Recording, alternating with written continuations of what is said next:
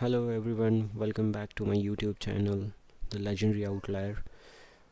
At the end of this video, if you think it's really helpful, please make sure that you share this video across your corporate circle or whoever is needy, and don't forget to subscribe my YouTube channel so I'll get motivation to make such videos.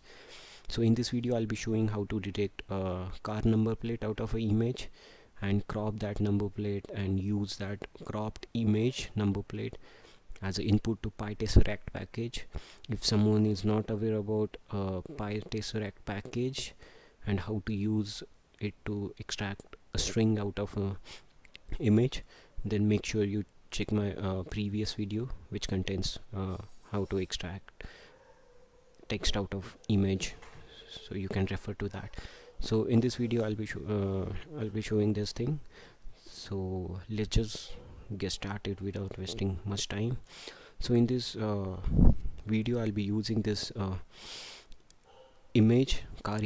So out of this image I have to crop this MH01AV8866 out of this image by using opencv and by doing some pre-processing on this image, and after that just crop that much image and use pytesseract package for that. So let's just start walk through this code. So yeah, so these are the three packages that we'll be using for this code. First one is cv2, which is opencv package. This is IAM utility package. We'll be using this package to resize the image, and last one is pytesseract package, which is the main package which will convert the string into which will convert image into string. So this will be the some standard command. So you can why I'm writing this, you can refer to my previous video. So this will be with my original image. So I'll be reading this 8.jpg file and I'm storing it in image file.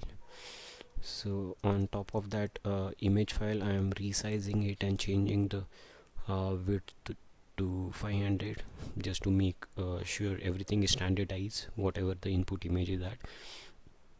So I'm showing this image.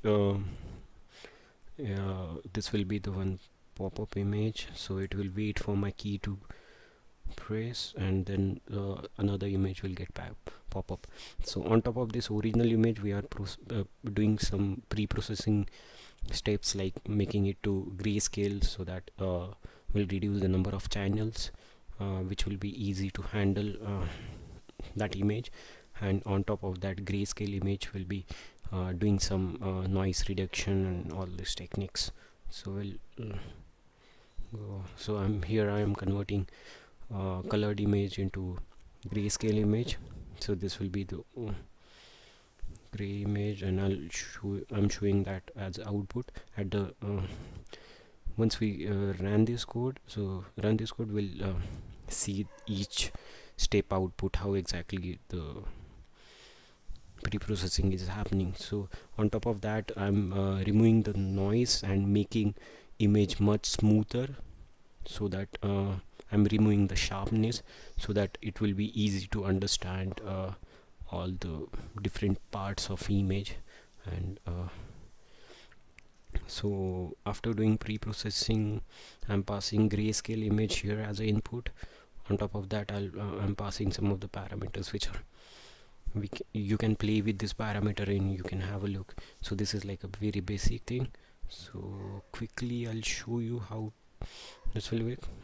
Suppose this is the original image and you are doing the averaging or the smoothing the image. So basically you are removing all this sharpness of the image. So this is the one thing. After that you are finding out the edges of the image. So suppose this is the input image, so this will be your edge of the image. So for edges, yeah, this will be the good example. So this is the original image or the grayscale image as input, and after using that gray canny age detection function from opencv, you will be getting this as output. So on top of that we'll be applying how to detect contours. So after finding out the canny age detection, I'll be showing how exactly it will look on our image. So after that there is a find contour function. So basically this will find out different continuous shapes in image. So there are lots of videos are available on YouTube, you can search for it and it's very easy. So after so basically this will giving you this thing as output variables. One is contours, how many different contours are there, and on top of that and after that new is nothing but the hierarchy of the contours. Suppose there is a coin and inside that coin suppose some square is there, so how exactly the coin is and what is the contour for that and the square, so it will show you the hierarchy as well.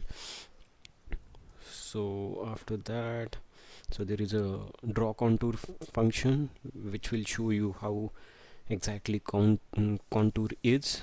So for that we are using this line of code.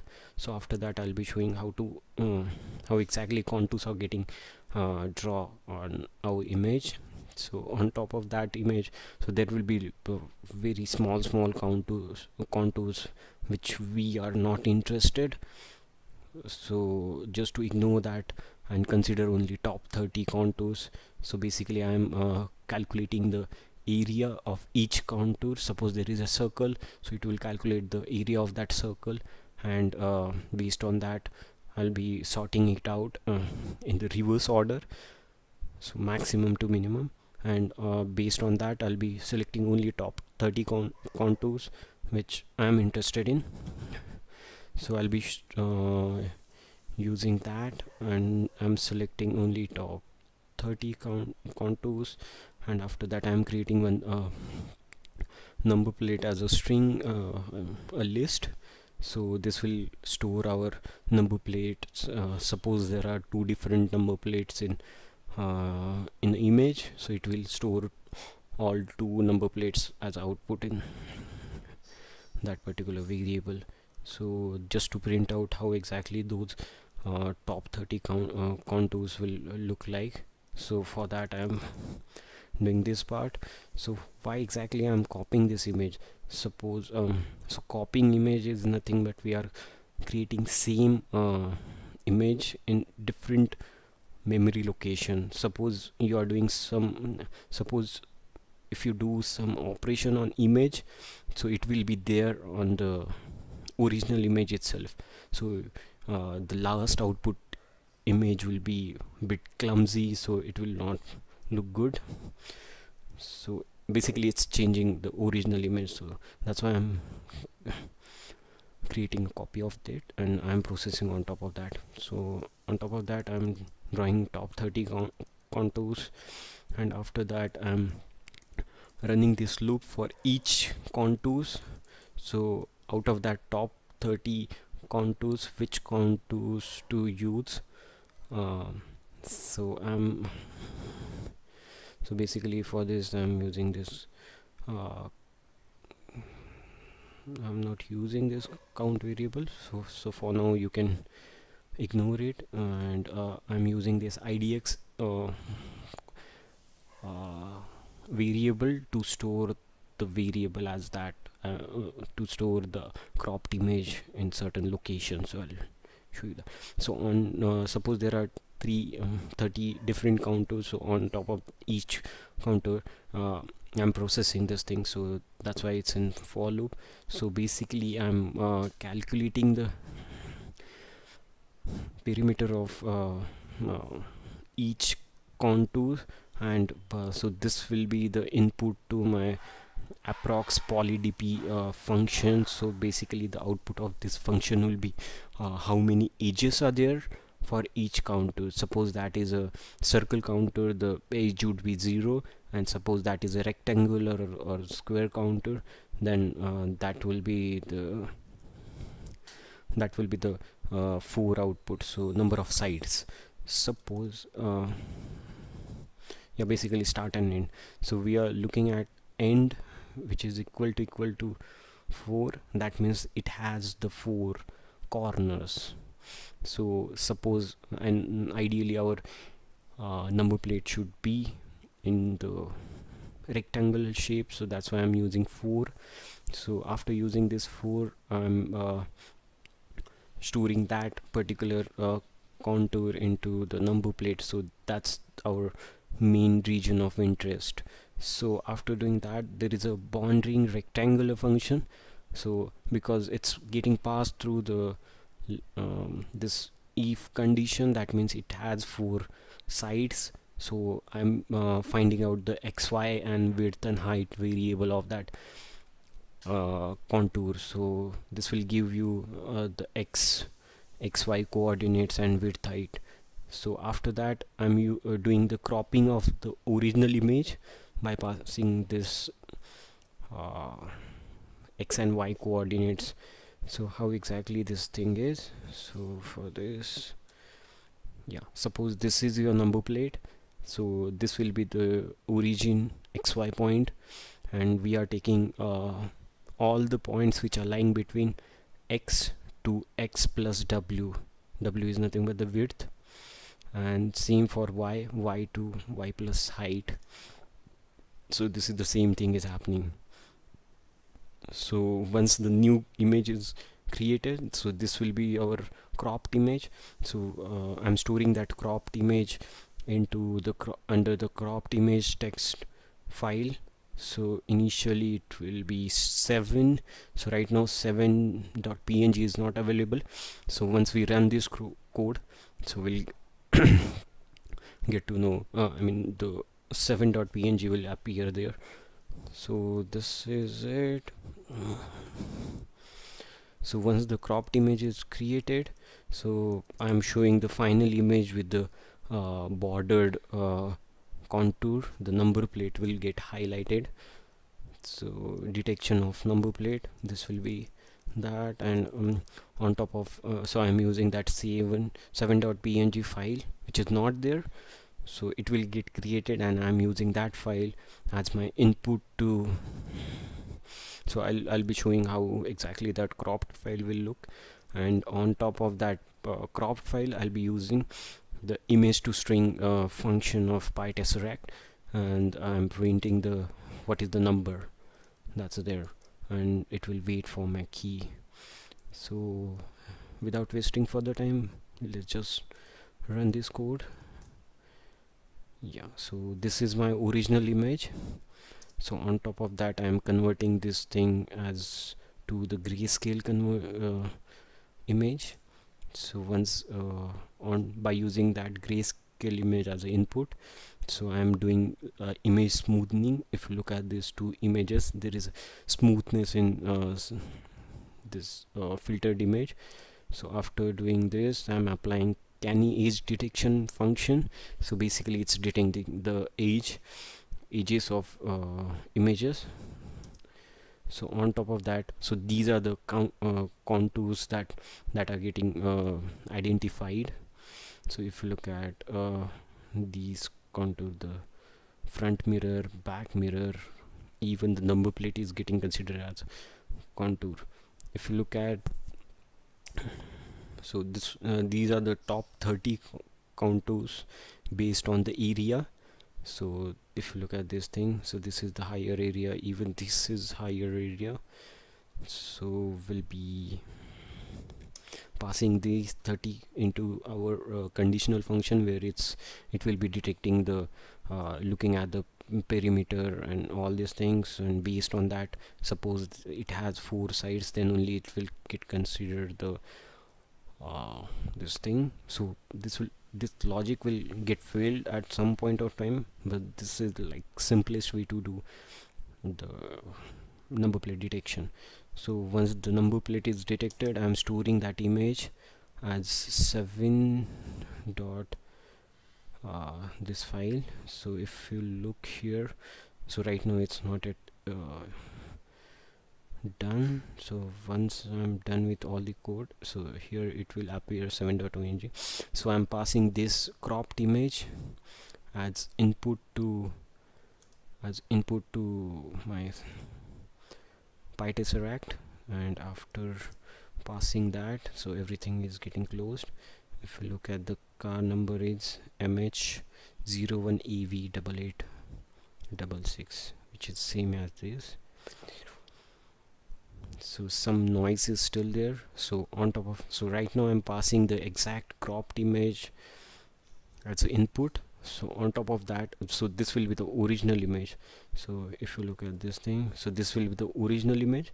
So on top of that, you can do, because of this IND symbol, it's some symbol is getting populated here. So so on top of that, this thing you can do further processing, pre-processing on the image, and make sure you'll process it correctly, so that pytesseract will give correct output. So this is the one image, and maybe I'll show you the other image as well. So there is a 9.jpg image is there. So if you look at, this is the original file. The number is MH14FQF0911. so this is grayscale, and this is smoothing, and this age detection. If you look at this, because of this shadow, so it's getting age is getting detected. So after that, different counters, all the counters, and top 30 counters, but we are only interested in the rectangle counters. So in this will be my original image, and if you look here, because of some blurriness in the image, it's getting M as a W here. So for that, if you go here, it's still there. So let me just press enter. So this is done. So if you go here, close this image and open this again. Not sure why this is not getting populated. If you run this again,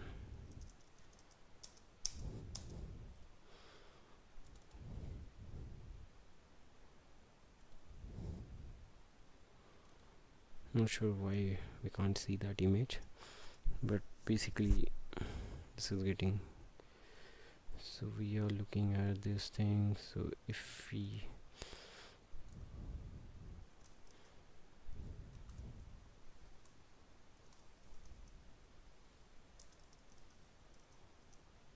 this is the input and this is the output. Oh, that's correct image only, sorry, my bad.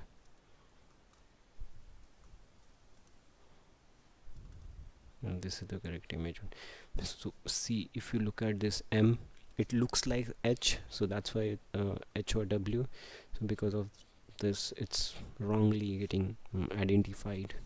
So you can do certain pre-processing and use that thing. Or maybe suppose for one of the image, I'll show you how to do that. Suppose this is the input, and sometimes what will happen, it pytesseract would not understand the input, so it will give like a blank output. So if you look at here, it's clearly getting identified as Baleno as a number plate, but so here it's coming as a blank. Suppose you do some pre-processing. Suppose instead of original image, I'm cropping the grayscale image, which is processed by few steps like filtering and all this thing. So based on that, I'm cropping that image. So if I run this code, so right now I'm cropping the grayscale image. So this is grayscale image. If you look at the final output, it's showing as Baleno, because right now he's getting identified. So same like this, you can do some pre-processing on the cropped image, and you can have fun with that. So this is the simple code. make sure you like this video. If you think it's really interesting, it will motivate me to keep going further and upload different exciting videos. Thank you for watching this video.